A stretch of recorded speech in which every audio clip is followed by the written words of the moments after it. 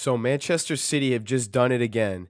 They signed another young superstar, Josko Gvardiol from Leipzig. Now, this was a rumor about a month or two ago, but it is now official. He completed his first part of his medical. They have some of the best young players in the world. Gvardiol, Phil Foden in midfield, and then Haaland and Alvarez up top. This is ridiculous. Now, Leipzig had him under contract until 2027, and they were demanding around 100 million euros for him. I'm not sure, it hasn't come out how much City bought him for. Good for City, I guess. This is crazy.